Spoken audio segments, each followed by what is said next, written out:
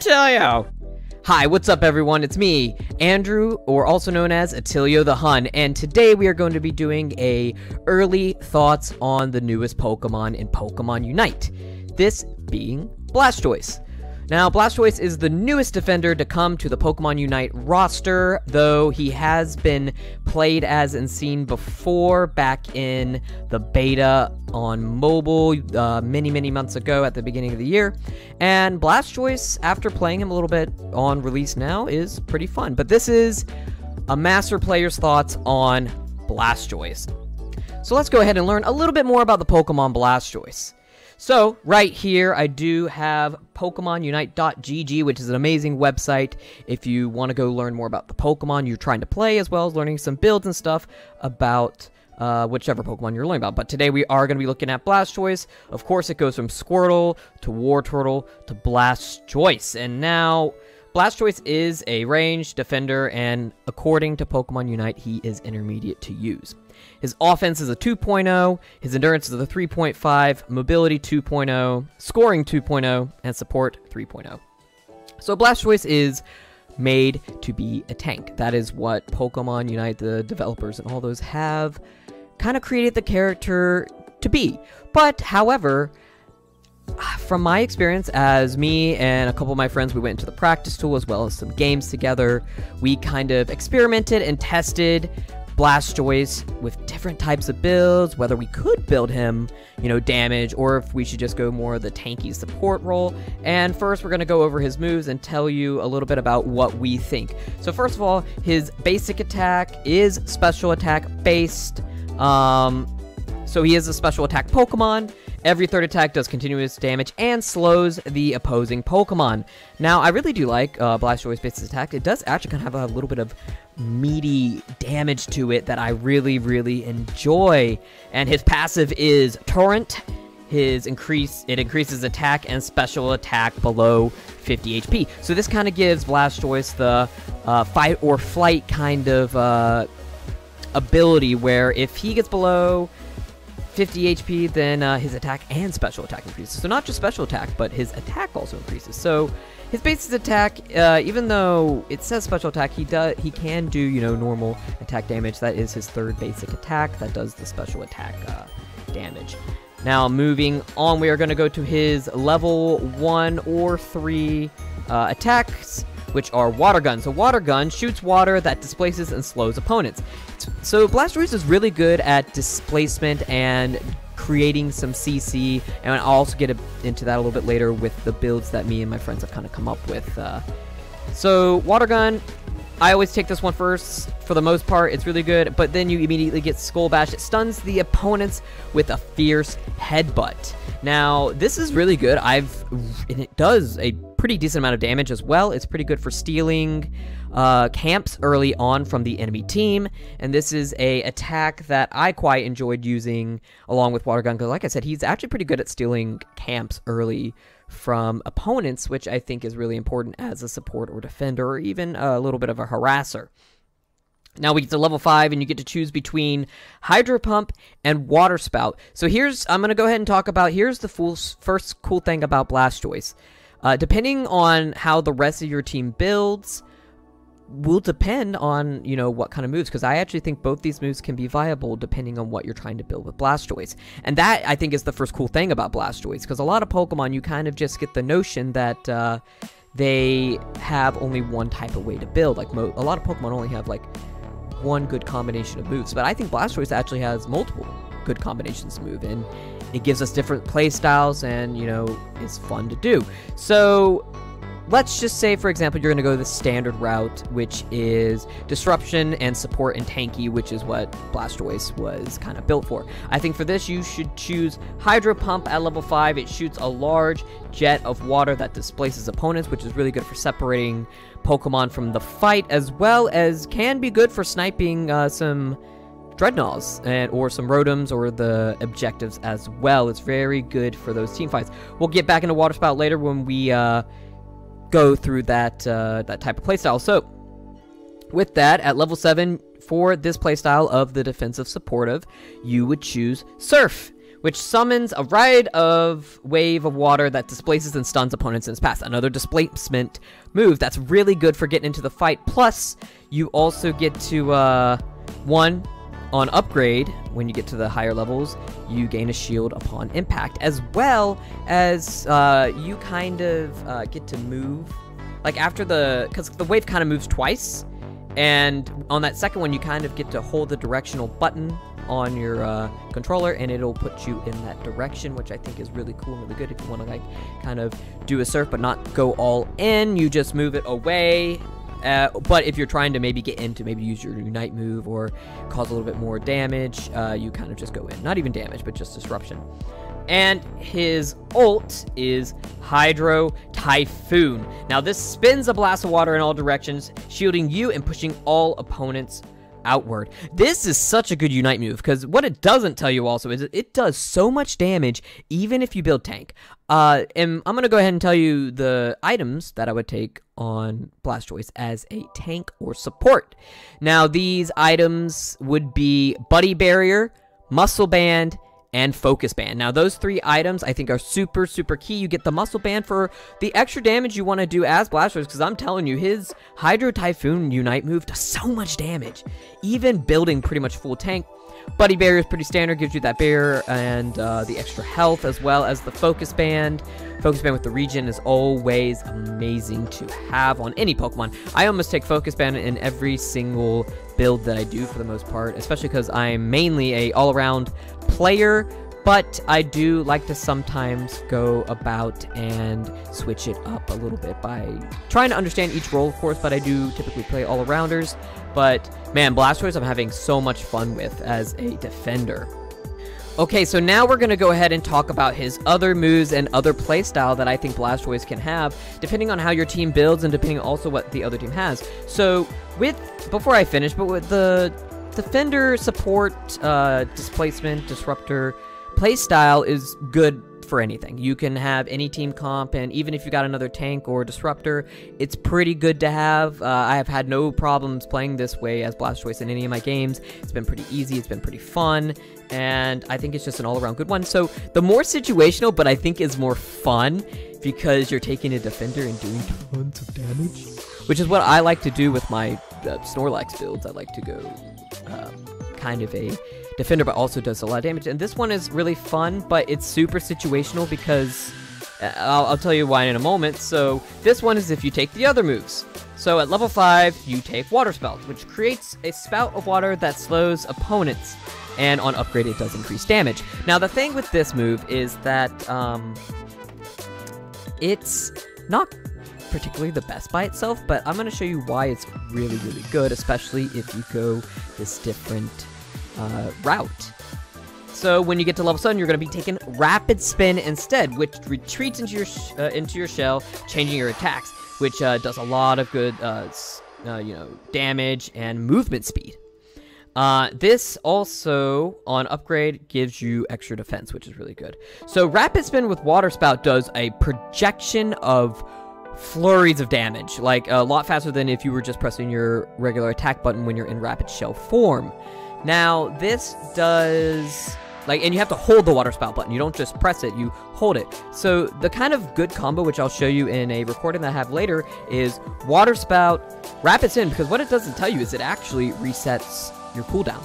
So what you do is Rapid Spin, after you do a Water Spout into Rapid Spin, into another Water Spout. You just hold the button, and after your Water Spout finishes its duration, you rapidly press your attack button to deal as much damage as possible. And I'll tell you, this does so much damage, especially if you have the items that I tell you at the end, that it did up to over 10,000 damage to a single Pokemon if you're able to get off all those hits. And that's the thing, if you're able to get off all those hits.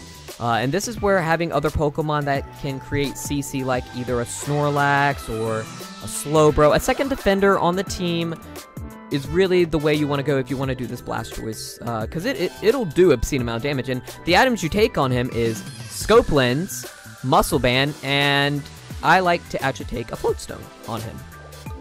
And this is if you're doing the Rapid Spin Water Spout combination, because like I said, it does a ton of good damage. like I said, I got up to 10,000 with it. And you're building attack instead of special attack, because with the rapid spin, you're mostly doing your regular attacks, even though you are doing the water spout damage. But it does a lot of good damage. Like I said, we've tested this against the practice dummy, and it does over 10,000 damage. I think I capped out around 11,000, depending how you can land the attacks in it. It does really, really good damage. And, of course, Hydro Cannon or Hydro Typhoon always does good damage regardless of how you're building. And you could switch out the Float Stone, I think, for maybe a Buddy Barrier or even Focus Band, of course, or even if you want to do a special attack item in there as well. But the Scope Lance and Muscle Band really does a lot of good damage for Blastoise. But it is very situational based on if you've got good supporting Pokemon around you that can cause that CC. That way you can just do your full amount of damage on them.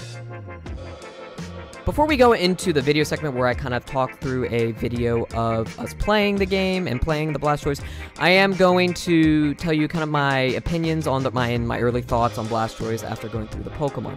Ultimately, I had the most fun playing the Rapid Spin Water Spout variant, but of course, the most viable one when it comes to higher play or in any situation is the disrupting defensive support play, the way you're kind of supposed to play Blastoise. It's only good if you've got other Pokemon that can provide you with reliable CC, maybe 1 or 2 different Mons.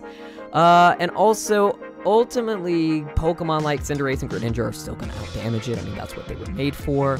The safe option, like I said, is always to play the tanky disrupting variant, as it's more reliable regardless of who you play as or who you're playing with. Now we're going to go ahead and transition to the reaction and recording section, and me kind of just going over what I think and about this gameplay that I've done. I am playing with my friends Wasabi and J-Side, both a part of 16-bit esports as well, and also just good friends that I've had for a while now. So I am going to go ahead and get into the video, and we are going to discuss the kind of gameplay that we're doing. Alright, so we are just finishing up loading and waiting for this Absol to just finish up. Alright, so now we are going to go ahead and get into the game, and we are at the 10 minutes.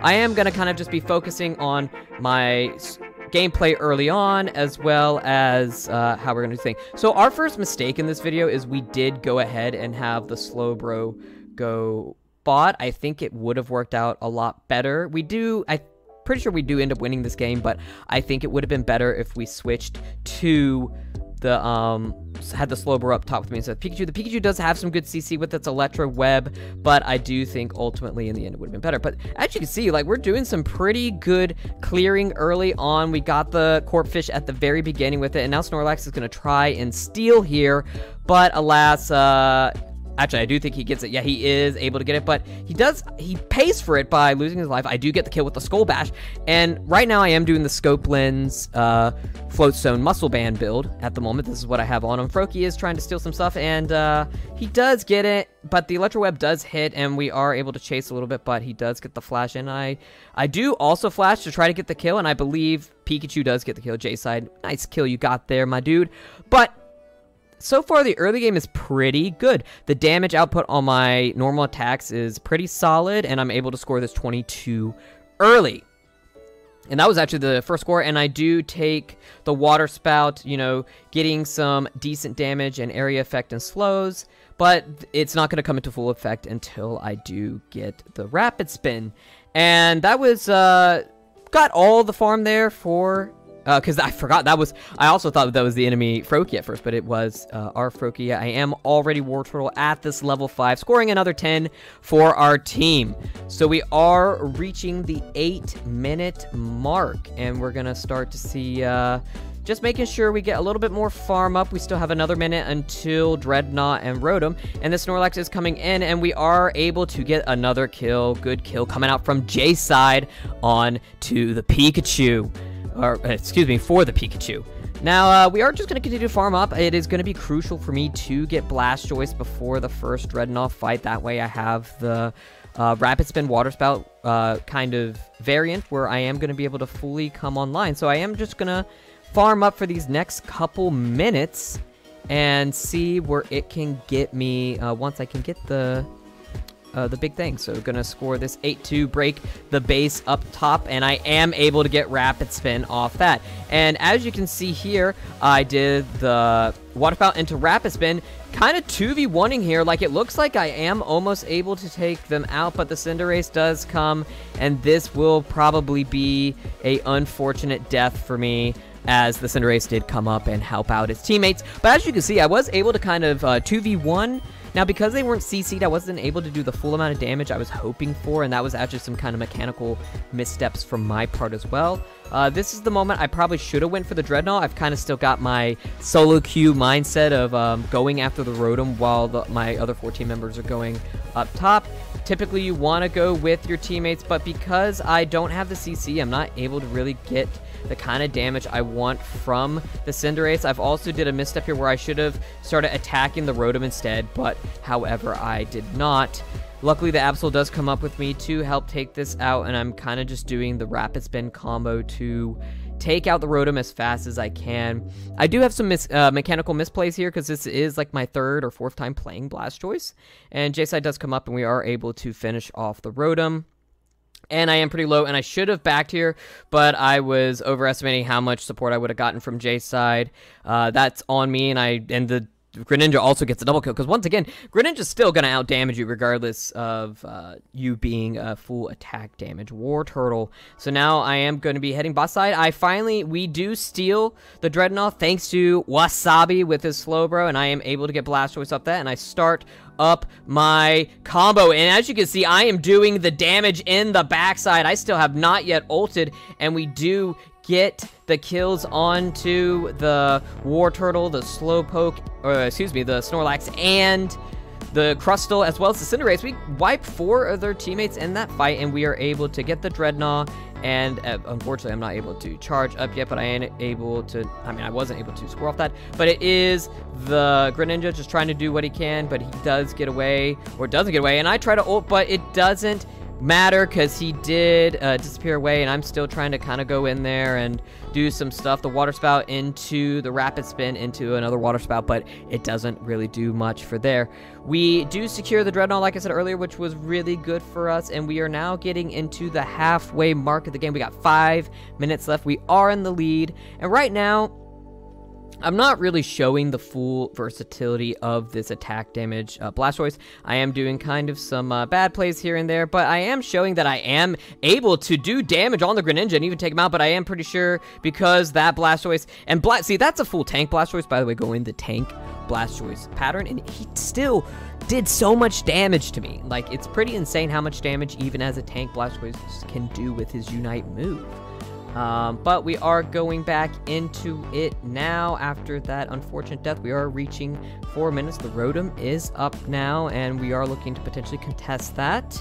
Wasabi is here, and we are thinking, okay, let's try and finish off this Score Bunny, and he does get the good CC and damage to try and kill him, but it is just not enough to take him down, but we do kind of make them run away. I'm trying to score the 21, but the Greninja is behind us, and Wasabi does the good telekinesis, and I go into the combo. He's already half damage with the Rapid Spin, and we do get the kill with the Slowbro, finishing him off. As you can see, it does so much damage if you have someone who is CCing, because you can just get that up to 10,000 damage. That is at max level 15 with the 10,000, but you are still able to get a good amount. And as you can see here with the CC, we are able to take down the Cinderace as well, and I'm able to pick up the kill. Now, I am returning to base because I am pretty low, and J-Side's taking down the Blastoise bot side, and Wasabi is starting up the Rotom, but the Crustle is able to take the Dreadnought, so we do lose that second Dreadnought. But now, like I said, going into the Water Spout, into Rapid Spin, I'm able to trust my teammates to do some damage bot side, but the Greninja bot side is kind of get some stuff, and we are looking to see, but I am going to ult the Rotom just in case, as well as Wasabi with that good play to use our Unite moves to get the Rotom and kind of get the pressure going. Crustle is scoring behind us, but we are able, I am doing that Rapid Spin, and like I said, even on Crustle, I'm about to get him halfway, and he does have to Unite move to kind of get him back into this. Now, we should have backed on this because the Blastoise did have Unite move. We do lose my friend in the Slowbro right there, and it looks like I might also lose my life, but the Blastoise does back off when I do Water Spout behind him. And now I'm just kind of trying to farm as we are reaching the 2.5-minute mark. We got 30 seconds until the Zapdos. And the Zapdos fight is going to be super... I think it is a pretty even game, or we are technically ahead by a little bit. And this is where a lot of teammates tend to falter, because you should be... If you're ahead, you shouldn't really go for the Zapdos at all. I believe I do die here to the Greninja. I bit off a little bit more than I could chew. I thought my Greninja friend would come up a little bit faster as I saw him on the mini-map. But unfortunately, that wasn't the case. We do get the kill onto him, but they do destroy our base up top, and now I think it's a little bit more of an even game. Actually, we are struggling to keep up, so we have to make a potential play or Zapdos fight here. Our Greninja does try to score the 100, but unfortunately, it does not play through. I do get my Unite move to help out with a future fight. And let's see what I can do down here to help my Greninja against the Crustle. And now I do see the Crustle trying to score that 45, so I'm going to go ahead and Unite move so he doesn't able to. It breaks him through his buddy's shield and whatnot, and I'm able to attack him and potentially finish off the Crustle here. I am getting a good amount of damage onto the Crustle, but the Crustle is healing as well, able to get out of this, even though I am providing some good damage. We should go after the Zapdos at this point, as well as we do get the Zapdos, because I am able to keep that Crustle out of the fight, and my teammates also providing good stuff. Pikachu is able to get the double kill while we go, and I'm going to flash forward. Now, I don't have the Surf to kind of get ahead where I need to, so Greninja is able to do a good amount of damage on me, but I am able to score the 100 as well as a Slowbro score the 100. Or I didn't score 100, I scored a 98, it looks like, but I will die to the Greninja because I was battling him under Gate. Now, for the rest of the game, I should be pretty much... you know, out of this. At this point, I'm kind of just defending against this Crustle, who does score 14, but it's not that much. I'm going to go help and score against this, or try to stop this Cinderace, who does manage to get 8, but it's not enough. And with that, I believe time's up, and we do end up winning the game. It was pretty close, but at the end of the day, we were able to take the victory with the fight. Now, like I said, that Blastoise combination was able to work only because I did have some CC through the Slowbro as well as the Pikachu with his Electro Web. But however, I think if I had the Slowbro with me at the beginning of the game, it would have been better earlier. Ultimately, you need to treat Blastoise if you go this route as an attacker, and as such, you need to support him with the correct Pokemon. Now, with that said, I do think, ultimately, the best route to do is just take him supportive and tanky. It's good in any situation, but the most fun I have with Blastoise is with the Rapid Spin and Water Spout with building full attack and crit. It's a lot of fun, and ultimately, my early thoughts on Blastoise is he's pretty good. He's a pretty good tanky support. I don't think he's the best, maybe, or maybe he even comes close with Snorlax. I still think Snorlax is either just as good or potentially slightly better. I do think Blastoise in the right hands, though, however, can be very good. If you are in the lower ranks, I do suggest that you take the tanky variant only. Only take the kind of stronger variant with the full damage if you're in the higher ranks or you're playing with a team to support you around it. You're going to need the mechanics to pull off the full damage one, so if you want to play a little bit more safer and still be super viable to your team, I would suggest doing the regular tanky, how he was meant to be played. Now, that's my early thoughts on Blastoise, and it could change as the meta forms, as we see a little bit more time with him.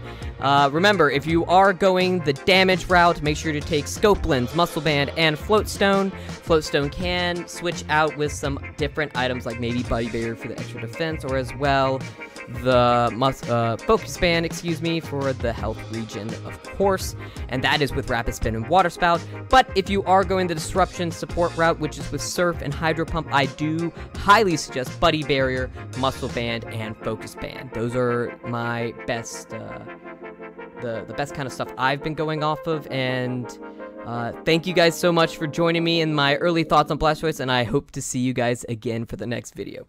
See you next time.